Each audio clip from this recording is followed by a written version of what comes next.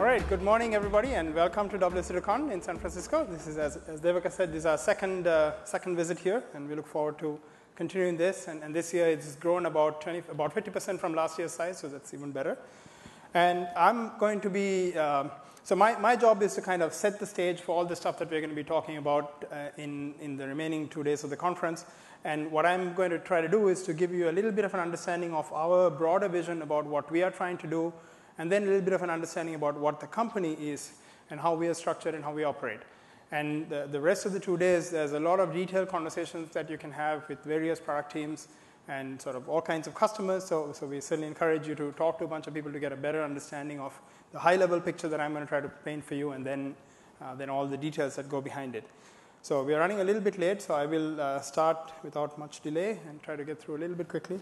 So what we are trying to do as a company is enable you to connect the world. And when I say connect the world, so the world has a combination of people, applications, and devices. And our mission is to enable you as a customer to build whatever kind of connectivity that you want to have between them in whatever level of complexity, whatever level of deep integration, whatever style of interaction, and so forth. And this is a dramatic challenge now because the scale is so large. We now have billions of people who are connected to the internet, about half the world's population now. There are millions and millions of applications. And of course, all the IoT predictions about the number of connected devices is crazy. It's going to go up to 20 billion, 50 billion in short order, and so forth. And all of these things, in order for them to be productive and useful for you as a human being, they all need to be connected in some form, in whatever levels of connectedness that make sense for the different kinds of devices, different kinds of applications. And that's really what we are trying to do and what we're trying to enable for you to do, basically.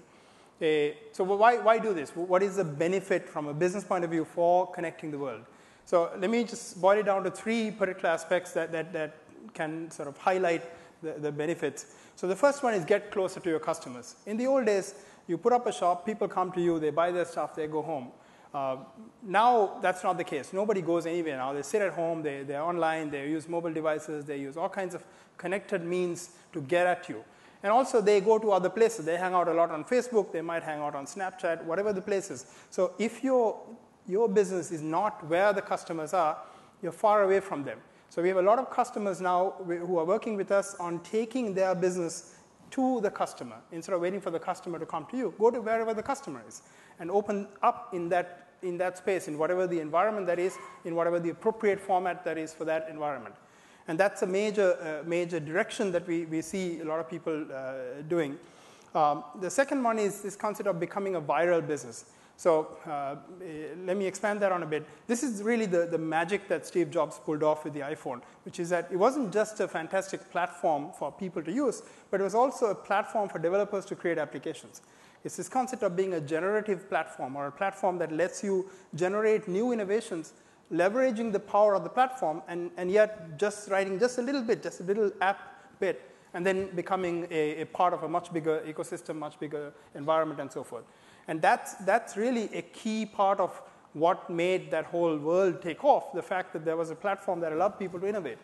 And of course, the iPhone was not the first platform that did. If you go back, in some sense, even Windows was a platform like that. Windows operating system, people wrote all kinds of applications on top of that.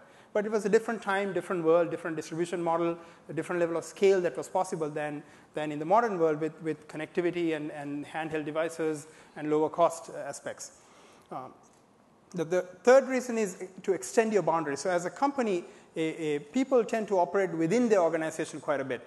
But more and more, the people you operate with are not just a little internal part, but we are decomposing the organization more and more. So you're connecting to partners, to suppliers, to customers, and also enabling other people to create things through the viral business models and so forth. So to do that, the definition of an organization fundamentally changes from being a closed environment where there was a firewall and you were nicely protected to being a much more open, extended architecture.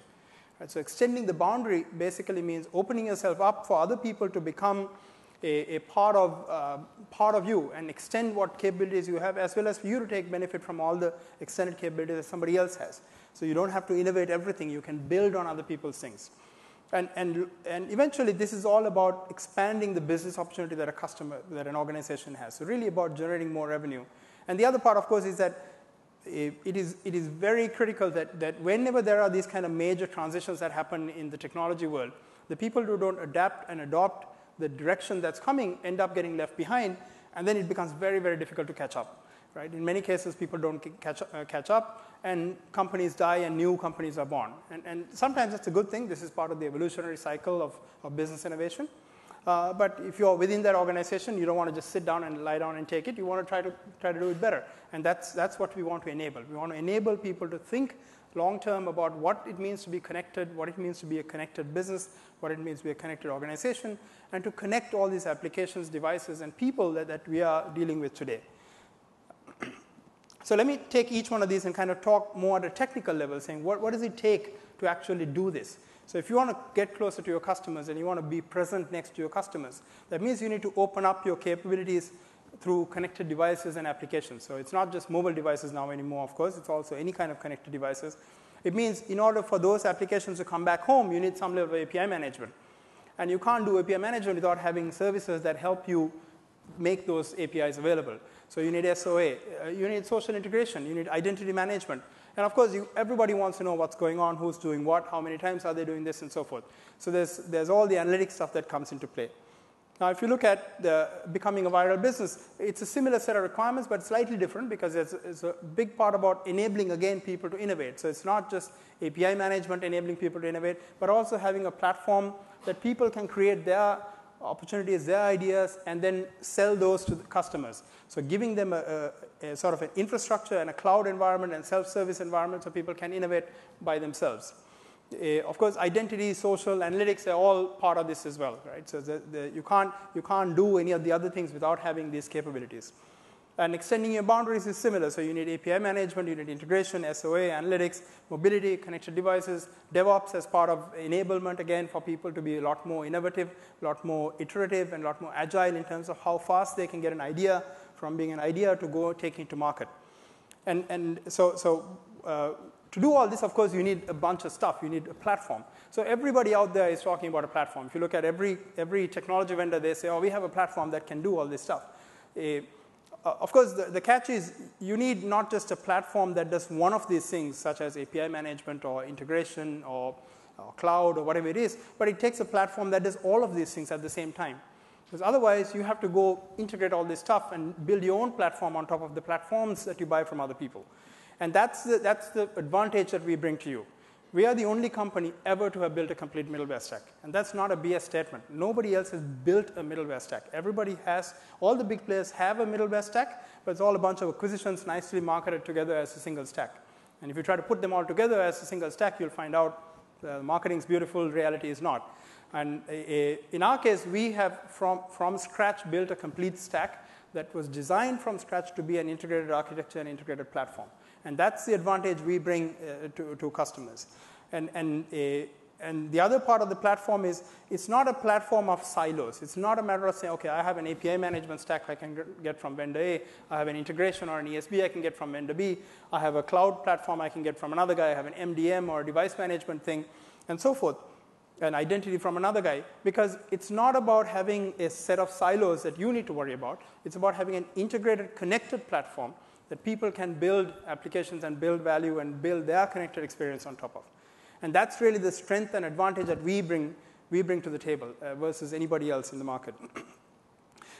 So some of the aspects of a connected platform that we have as an advantage that we built over the last 9.5 years is that we ship somewhere in the range of 25 products now, but they're really one code base. So at a technical level, at an engineering level, we have one product. We have a single product called Carbon, which has a component architecture into which we install all kinds of capabilities, and then we package them and distribute them in different packages. The reason we package them differently for different people is there are people who need a particular capability stack, and we say, oh, no problem, we can give you that. But if you want to combine them, re-architect what you want to build with our stuff, you can do that as well. So it's really a set of products that work with different personalities offering different capabilities, but still at an architecture, at a design, at an implementation level, one code base. What that means is we are able to give multiple deployment choices. So we also have the same code running in a private cloud, in an on-premise model, as well as in a public cloud. We're able to give a single developer experience to everybody. So a developer who goes from one product to another product doesn't start again learning out, okay, where's the config file, how do you set up the security, how do you set up the database connection, how do you set up the identity management. All that stuff is common across the platform. Similarly, from an operational management point of view, if you're looking at clustering or looking at log analysis, everything is common. And that's a huge advantage that this connected platform gives you for a customer trying to build on the next level on top of this. So let me now switch gears a little bit and talk a little bit about the company, just to give you an understanding of how we have come to this point and be able to build this stuff, because this is a pretty broad play, obviously. So we started in 2005. We are now 9.5 years old. And we have as a startup company in 2005, we had a bit of a crazy vision. We set out saying we're going to build a complete middleware platform. We were going to take on IBM and Oracle. We were not setting out for something small. And that's not something, it's not an easy thing when you're a startup. Normally people build one product and try to get a few customers and sell it off or go on from there. We knew the problem we were trying to address cannot be addressed like that. It is technologically impossible to address a platform by creating one product, making it successful, then creating the next product, making it successful, and so forth. So we started with 3 products initially, and then we built this Carbon platform, combined everything together, and kind of created this framework. And now we really have one product at a technical level, but we package them and market them differently for customer needs. And as a company, we have a certain set of principles that we operate on. First thing is, every single thing we do is 100% open source. That's not negotiable. That's not for discussion. That is not for anything. That is what the company is founded on. It's open source under Apache license. That means any one of our competitors can take all of our products and rebrand them and sell it even if they want. Right? That is legal by the Apache license, and that's OK if people want to do that. What we have as an asset is the brand of the company, is the image we've created, is the recognition around we are the people who are innovating in this space that people can rely on for getting support and services for the products that we build. We're also a global company. We operate heavily. I live in Sri Lanka now. I lived here for 16 years. I moved back nearly 14 years ago. We operate mostly out of Sri Lanka, but we are a single global organization. We have a single global org chart. It's not an outsourcing model, which is the typical way companies organize now. It is a completely global innovation platform that we operate, very heavily driven by email, because that's the only still viable communication format for time-distributed, location-distributed communication, and so forth. And we follow this thing called the Apache Way. Apache Software Foundation, and Brian Bernendorf is one of the founders of the Apache Software Foundation. Apache came up with this model of decision-making, of operating, of communicating, of kind of working in a team that has been very successful in creating a whole lot of really good software. And we followed that inside the company. Obviously, slightly adapted because we are a corporation. We have customer needs, and we have other stuff that we need to worry about. But we follow that very, very closely. And long term, what we're trying to become is the #1 middleware company. We're not trying to do something small. We're not trying to just take this little space of the market. This is a massive market. Just the core middleware market is like a $60 billion market, and we are trying to go after that whole market. So after 9 years, we're getting somewhere. We're not there yet. This is a Gartner report from earlier this year, which has a comprehensive platform evaluation, and we are on the table with fairly big companies. We know we can beat all these guys. Technologically, we are far ahead, but of course, we don't expect Gartner to recognize us as far ahead because we're still a small company. But it's moving along, and it's an iterative process, and it's something we keep chugging along and hammering on. I want to quickly talk a little bit about some of the things that we do that are sort of different.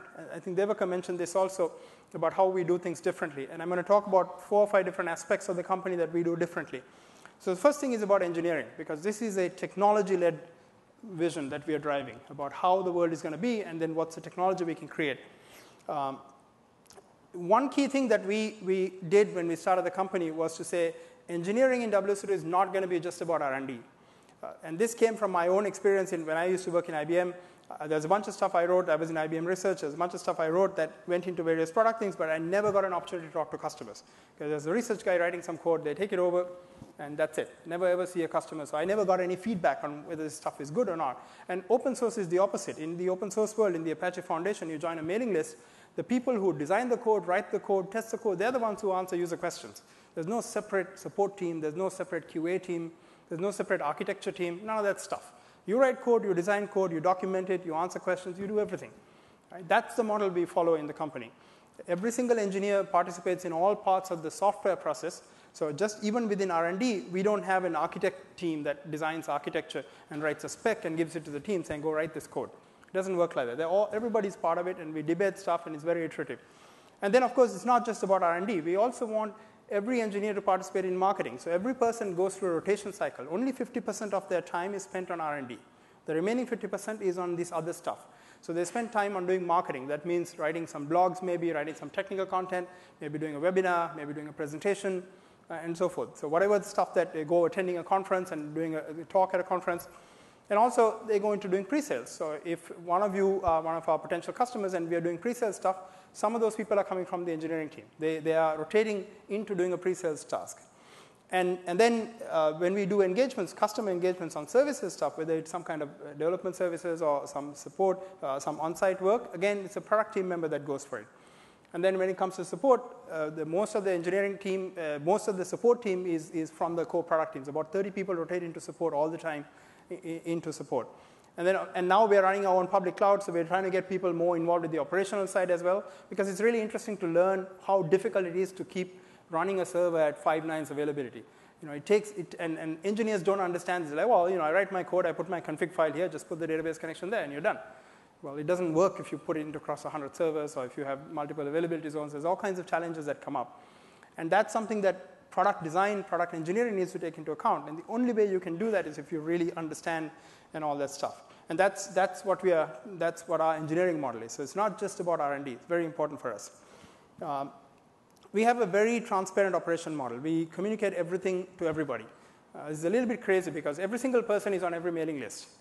Right? So we are now 460 plus people in the company. So it kind of gets a little bit big.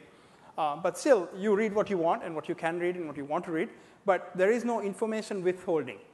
This is, again, comes from my own previous experience where if you were invited to the meeting, you were in the loop. If you're not invited to the meeting, you were not in the loop. Simple as that. In WSO2, if you want to be in the loop, read the stuff. That's it. Right? We don't hold anything back. Every meeting invitation is supposed to go to a mailing list, the appropriate mailing list. And if you want to participate, you're welcome to participate. Of course, there are some people that must participate in order for the conversation to be useful, so you invite them directly and they must participate. But everybody can participate. And then the Apache-style decision-making, and also this model of sort of no management. This is something I personally believe a lot in. I don't like people just sitting and managing things. I want people to do stuff. And so we have a lot of leaders. People lead all kinds of things.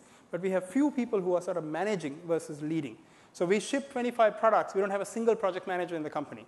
Right? We ship them with the engineering team taking ownership, taking responsibility for dates, and doing the best you can to get things out. The business model, very straightforward. We try hard not to give any BS to any of you guys.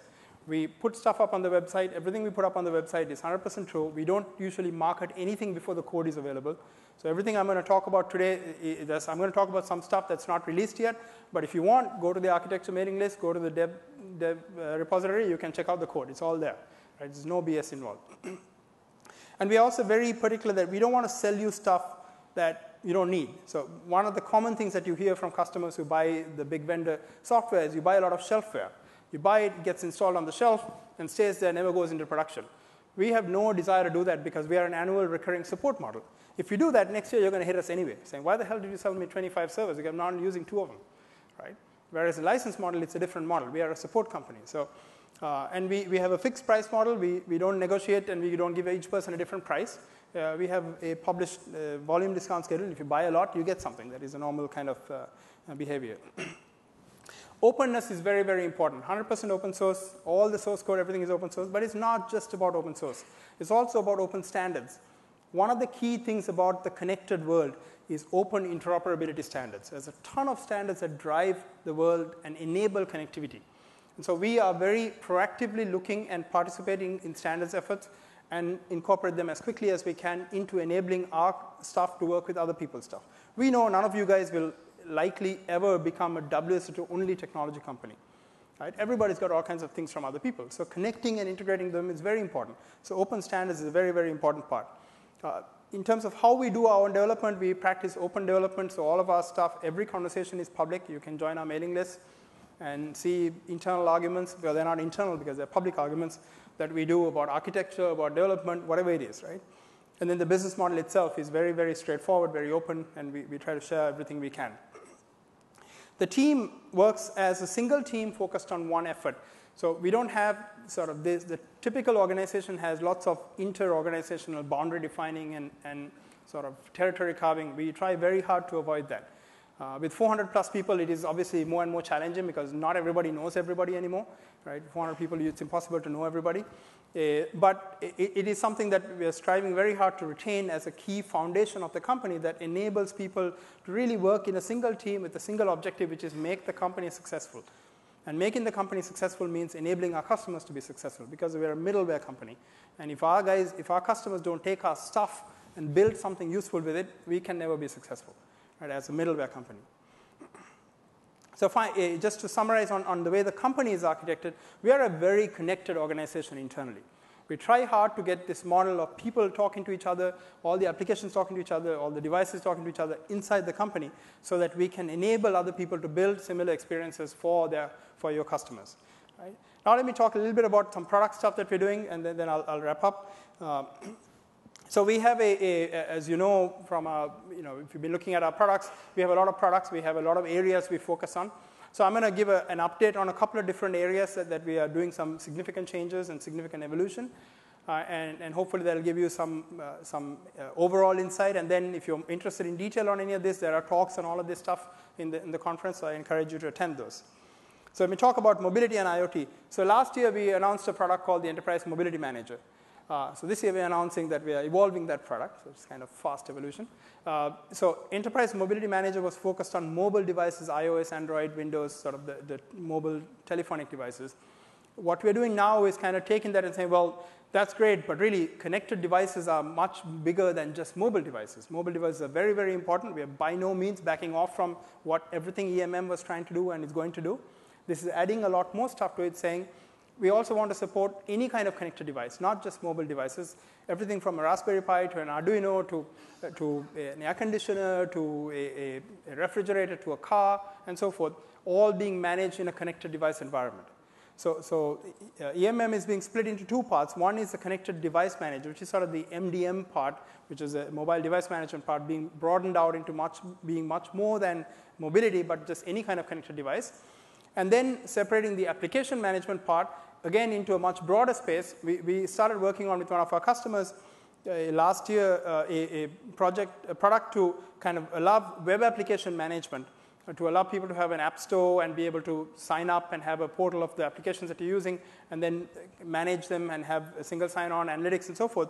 So we're merging that with the mobile application management part. So you have a single app store that lets you see your mobile apps, your web apps, and soon we will be adding desktop applications and eventually console applications as well, so that you can say, okay, I want to go in here and see what are all the applications that I have available for me. If it's a web app, I'll be able to single sign-on directly into that. If it's a mobile app, you can install, you'll see your devices, you can install them onto the devices that you own, and so forth. Right? And so this is a broader vision about how we see devices and mobility playing out going forward. We talk about App Factory. So App Factory is a product we announced about nearly 2 years ago now. And it's a ALM product. It's a product that lets you create and build new applications in an integrated self-service platform. And there was a tutorial about that yesterday. There will be some more talks. So, and it's really the real killer opportunity is if you are trying to give developers a self-service IT environment, because that's what people want, and people are going out to Amazon, going out to various places to pick up stuff because they don't have that self-service ticketless IT experience. App Factory can do that. App Factory is a very comprehensive product for that. What we are doing now is App Factory in the early days were designed for sort of building and writing WSO2 specific applications. Now we've completely generalized that. It has a concept of pluggable app type, so you can plug in any kind of applications. So we are going to ship a new version with PHP, Node.js, and a bunch of other stuff, as well as .NET support. So you can actually create a .NET application in App Factory, take it through the entire lifecycle, deploy it onto a cloud environment that obviously runs .NET, and manage its complete lifecycle, manage versions, and everything that App Factory does. This is, of course, powered by Apache Stratos, which is the PaaS framework that we created and donated to Apache last year. Stratos is doing extremely well. There's a lot of different people using all kinds of different stuff. And Stratos has now support for .NET and any kind of cartridge that it runs. And that's what App Factory is leveraging to make this work. Tooling. This is a kind of a big adjustment from the way we've been doing tools. So we started using Eclipse as our tooling platform in 2006. We started creating tools. And that's when people say Eclipse, what they mean is what Eclipse calls RCP, Rich Client Platform, which is their swing with the Java-based IDE platform. And we've been building a set of tools on Eclipse RCP. And it's been very good, but we also see a need to go to a lot more web-centric tooling experience. So Eclipse is just announcing, I think today or yesterday, a new project called Eclipse Che, which is a donation from the CodeEnvy platform to Eclipse to create essentially a web-based IDE experience. Right? It's more than just IDE, but IDE is the part that we are primarily focusing on. An IDE experience, so you can have a complete development experience running inside the browser. So we've been working with CodeEnvy for about a year plus now. We actually demoed some stuff last year at the conference as well. And so what we are doing now is we're going to be migrating our long-term tooling strategy onto Eclipse Che and then building a complete tooling framework on top of that. So part of that is also, we are not expecting everybody to say, okay, well, we no longer have tools on my laptop. I have to go run it open inside my browser. No, not at all. We're also going to have a downloadable form that you can run, and that's going to be using embedded Tomcat and embedded Chromium. So Chromium is the open source version of the Google browser, Chrome browser. And that allows you to have an embedded version so that you can basically run a command and you get an Eclipse, traditional Eclipse-like experience with a local product running. And it doesn't look like a browser. It looks like a normal experience, basically. And that's important for us because for us, there are a lot of developers who still need absolutely disconnected development capability on the laptop. We can't tell people saying, oh, okay, if you want to develop, be connected to the internet and just go to this website and develop off of that. It won't work in a large enterprise setting anyway. And even in a large enterprise setting, if you deploy it in a private cloud, you still want people to be able to operate disconnected. So this is a direction that we are embarking on. This is a new effort. It's going to take us some time. So we're obviously not stopping support for our current tooling. We're going to continue to support it until the other one is completely ready and then slowly migrate people onto this. We will have a milestone on this available. If it's not available already, it will be available very soon for people to download and try out what the new experience is going to be. And our initial plan is to support the app server and the app cloud as the tooling experience. So if you're writing things that are running in the app server, then the tool will support that first, and then slowly adding all the other products one by one. The other cool thing I really like about this is in traditional Eclipse-style tooling world, you separate the tool and the IDE and the development experience from the runtime very clearly. One of the beauties of Che is that we can get it to the point where if you have an exception, we can generate a link in that exception on the admin console or even in the log files. If you click on this link, it'll open the IDE with the code pointed to exactly where that exception occurred. Right? And that's very powerful. And that's the kind of stuff that we kind of envision going forward, where we can merge a lot more of the developer experience to the runtime experience through Che as a foundation.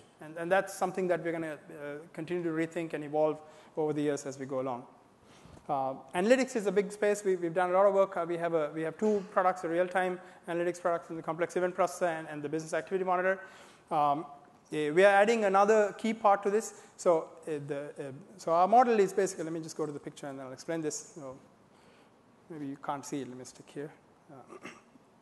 We have events coming in. We can analyze them real time with the complex event processor. CEP is an extremely fast product. It can do about 300,000 events per second over the network. And then BAM is a store and process analysis. It's currently using Hadoop. We are also working towards moving towards Spark on that front. But it's basically store the events in Cassandra, then do whatever kind of batch analysis that you want.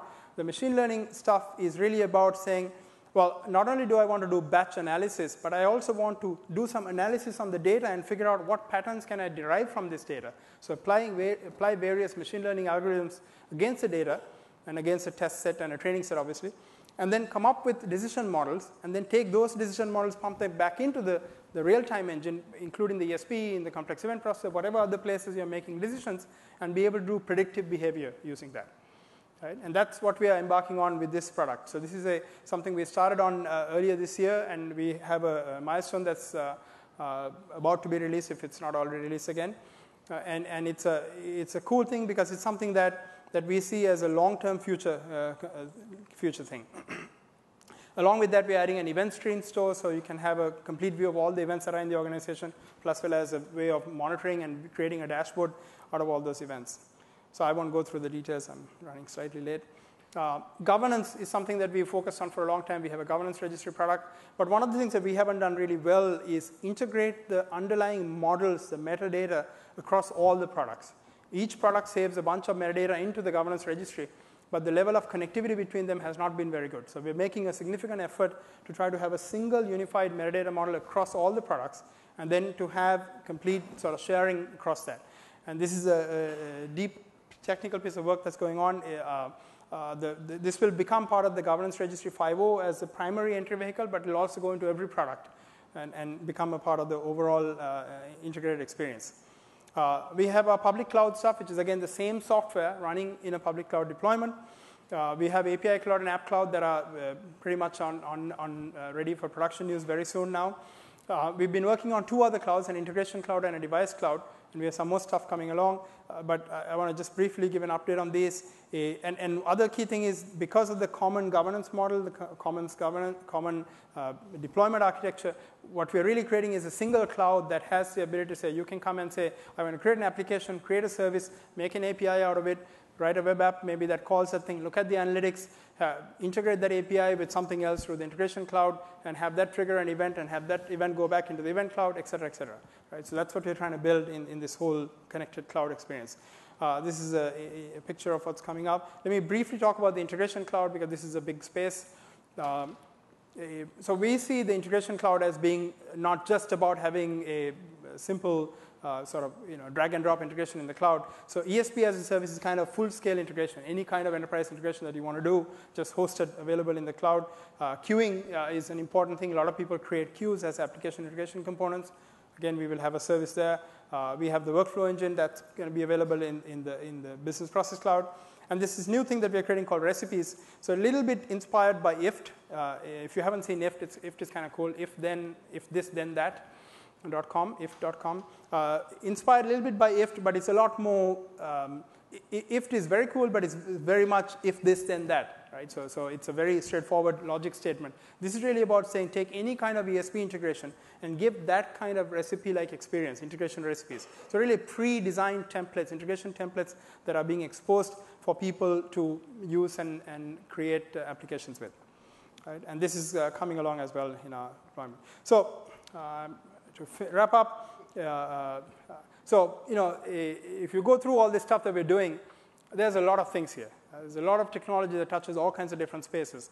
But the bottom line is, if you're trying to build a connected platform, this is not a simple problem. At a computer science level, at an IT infrastructure level, there's a lot of things that you have to touch and really integrate if you want to build a completely connected platform. And that's what we're trying to do. And this is not something that can be done in 2 years, 5 years, and jump on the latest hype. Every day there's a different hype that comes up.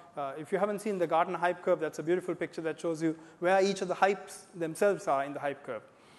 It's like a meta hype. And it's really cool because you can see how things come and things go. We don't get involved with hypes. We don't worry about hypes. We're looking at 5, 10, 20-year roadmap saying, what do people really need in this space? What does it take technology-wise to enable people to do the right thing? So, and we don't always get it right. When we get it wrong, we iterate fast. But our objective is not to be just a technology, not just a vendor to you, be as a technology vendor saying, okay, well, let me just sell you whatever we got today, but really understand where you want to go with your business, where you want to go with the company, with your mission, your objectives, and then work with us to help us evolve the technology to really meet that objective. So we want to be your technology partner. So I really encourage you to talk to all the WSO2 people here. There are 52 people from WSO2 here today, and from all kinds of engineering teams to all other parts of the company. So please do interact as much as you can. And any negative feedback, we certainly welcome that. But more importantly, ideas that you think that we should be doing, that we shouldn't be doing, certainly would love to hear that. I'm also around the whole 2 days, so anytime feel free to grab me and have a chat. And I hope you enjoy the conference and have a wonderful time. This is it's going to be a busy event. There's a lot of different tracks, but do try to do whatever things you can. Thank you very much.